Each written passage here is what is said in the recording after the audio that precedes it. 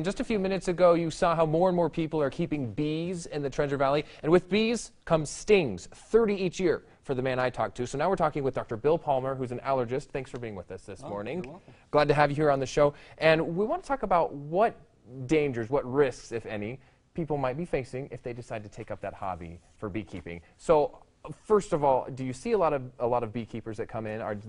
Do a lot of them have issues with allergies to bee stings? You know, we do see a couple of beekeepers who come and see us.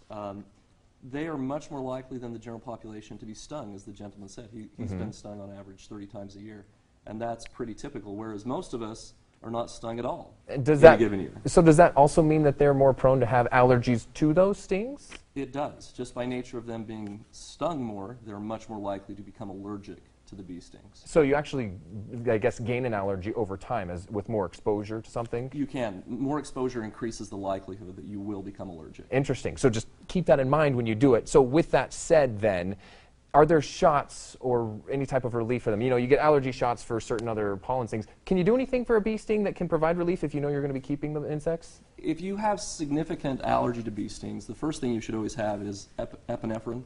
It's an auto-injector, sometimes called EpiPen. Yeah.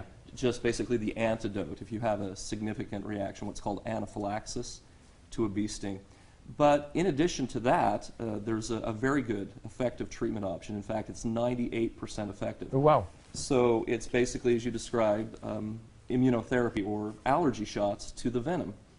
And what you do is you get injected regularly with the venom, initially at a very small dose, and then each time you come in, you get a slightly higher dose. Increases, okay. And what that does is it makes you more tolerant, or it desensitizes you to the venom, so that if you happen to be stung out in the real world, you will probably no longer react. And so a very good treatment option for not just beekeepers, but anyone who has venom allergy, including allergy to wasps or yellow jackets. Interesting. Good to know. And so even if you don't like shots, I imagine the shots would feel better than the actual bee stings themselves, right? Exactly. Since you put them into a syringe instead of a stinger exactly. on your arm. Now, one other thing I want to talk about, the other side of the allergy spectrum here, we talk about bee stings, but then there's also honey. I don't know if you have a honey allergy out there, but I've heard talk of people say, well, if you eat local honey, it helps with your pollen allergies because you're ingesting so much of that pollen. Is there any truth to that? Unfortunately, no. There are many good reasons to consume local honey, but prevention or treatment of allergies is not one of them. So what's the flaw in the principle there? So as you mentioned, there's a very valid treatment for environmental allergies called allergy shots, where you're actually injected with the things you're allergic to. And similar to what we just talked about with the venom, if you're injected over and over again to the pollens or the animal dander that you're allergic to, we can make those patients less allergic. And so you would think the same principle would apply with the local honey. When you're eating it. But the problem is the pollens that are in the honey are not the pollens that cause allergy symptoms. Okay. So basically, the pollens that cause allergy symptoms are things like grass pollen or non-flowering trees like oak and cottonwood, or common weeds like tumbleweed or sagebrush. Those pollens are not the pollens that bees use.